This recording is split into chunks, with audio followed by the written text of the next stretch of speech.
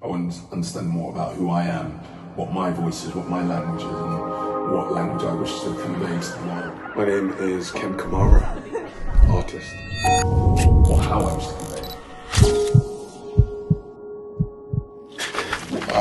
I think people just in general as a whole influence me and what I do. I have a love for people, regardless of ethnicity, gender, non-gender specific, age. I have a love for stories, individual stories, people's experiences. Anybody who's able to teach me something that I don't know, sort of paint a path out of ignorance. I think those would be big influences for me.